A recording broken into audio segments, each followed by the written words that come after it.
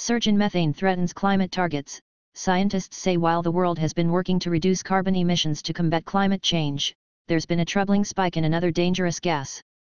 Methane levels in the atmosphere are rising faster than at any point in the past 2 decades, according to new research. The findings are presented by the newly released Global Methane Budget published Monday, part of an effort by 100 international scientists to understand just how much methane is rising, and why. While methane is less prevalent in our atmosphere than carbon dioxide, according to a statement from the Global Carbon Project, it traps 28 times more heat. Robert Jackson, a co-author of the report and Stanford University professor, said, "I think people should be concerned. At the same time we are trying to stabilize carbon dioxide emissions, methane is heading in the opposite direction. It is dire," he added.